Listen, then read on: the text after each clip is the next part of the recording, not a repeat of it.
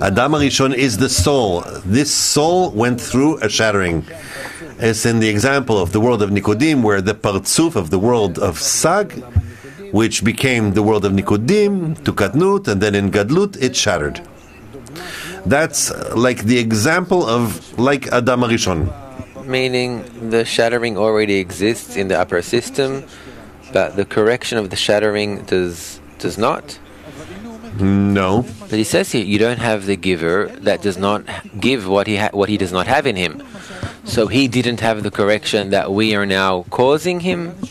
Maybe I'm asking incorrectly.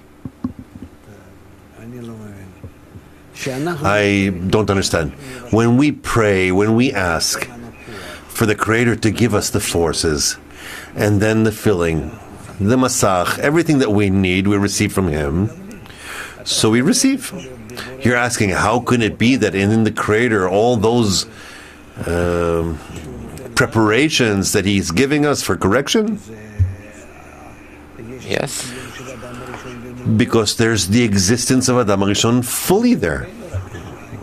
It's only towards us that the shattering was.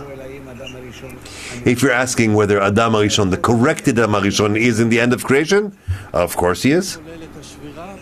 That includes the shattering inside of it? Including the shattering within him? What is that? Why is that important? We are in a state that we're looking to unify our points in the heart. And we see also in the world clear there is a very, very strong effort to understand this. It feels that it's like we're missing something. We're missing the presence of the Creator. So, how, I don't really know how to ask this, but how does this thing we're lacking here already exist in the upper world? Gemara Tikkun fully exists in the upper world, and also you, nice, cute Asaf, is there with your nice chup, and also in a corrected manner. Yes, there's no, one thing does not bother the other. Where is that deficiency, that same deficiency that we now need? Where does it exist in the root? The end of an act is in the initial thought. There's the beginning and the end. They're both completely clear. But the beginning and the end needs to go by the creature called Adam, or person, who needs to be incorporated with this whole process from beginning to end, and then he will be similar to the Creator. But towards the Creator, there's no problem. It's only relative to a man that it has to be revealed. So it means that because that our perception of reality isn't whole, isn't complete? Let's say I want you to be a good mechanic. He'll tell you. There, where's Bill? Bill's here, yeah. So what does it mean to be a good mechanic? So I'm going to bring you to some Cadillac, and I say, you see it? Yes. Come tomorrow, I'm going to give it to you. You are happy, nice. You come the next day, the same Cadillac, only that it is all completely destroyed. You have to arrange it, prepare it, connect it back.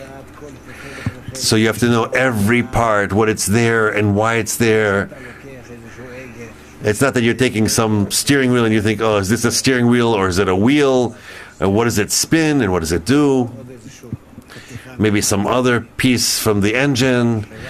Does it even belong to this or not? Maybe it's my vacuum cleaner. All kinds of things. You are learning all the details and the necessity for each of them all the way. And you collect those things, and then you control the matter. The Creator wants us to control creation like He does. Therefore, relative to us, He shattered this creation and gave it to us so that we will do it. But We're not capable of doing so. It's different work than collecting pieces of a machine, and that's why we need him. And then we discover that the problem is not connecting creation, but rather to be like him. Like him, really. Meaning when we learn not the parts of creation, but how they need to be connected, how they need to work in the proper coordination between them. And then from that, from your actions, we get to know you. And then from that, I understand who the Creator is. Because he understands creation, he made creation, he created it, he manages it, he controls it. And in the end, I too come to the same things. Through the knowledge, through the understanding, through the ability to, through everything, I identify with him. Then I become like him.